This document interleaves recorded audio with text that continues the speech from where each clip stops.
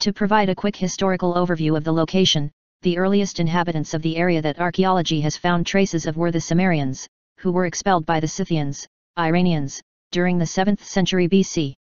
The remaining Sumerians that took refuge in the mountains later became known as the Tauri. According to other historians, the Tauri were known for their savage rituals and piracy, and were also the earliest, indigenous inhabitants of the peninsula. In the 5th century BC, Greek colonists began to settle along the Black Sea coast, among them the Dorians from Heraclea, who founded a seaport of Chersonesos outside Sevastopol. It is near that city that one Vitaly Gok claimed to have discovered a pyramid in 1999. Go said that the pyramid was built during the time of the dinosaurs. Crimean pyramid has a truncated top, like a Mayan pyramid, but its appearance is more like an Egyptian. It is hollow inside, and a mummy of unknown creature is buried under the foundation. Under the foundation is a small body in the form of a mummy long 1.3 to 1.4 meters with a crown on his head. There is a resonance chamber of so-called sphinx.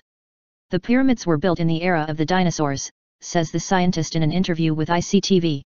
It remains unknown who built the pyramid. The unique building is the oldest on the planet, says Vitaly Igo as reported by Becky.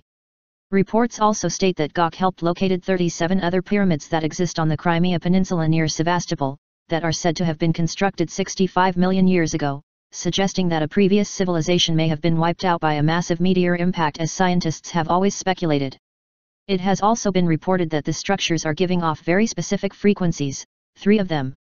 In fact, Forum reported back in July of 2006 in a piece titled Scientists to Dig Mysterious Pyramids in Sevastopol.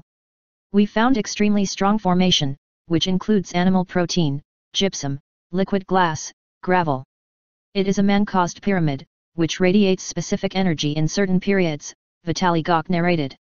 Ihor Lyonets, aide of the head of Sevastopol National University of Nuclear Energy and Industry, together with enthusiasts decided to confirm or refute the discovery. More than 20 commissions, including international ones, have visited the place recently. Then shockingly, Sunday it was reported by MSN via video, that a UFO was spotted over the Ukraine. Could this be the reason for the recent political and mass militarized mobilizations in and around Crimea? Please comment.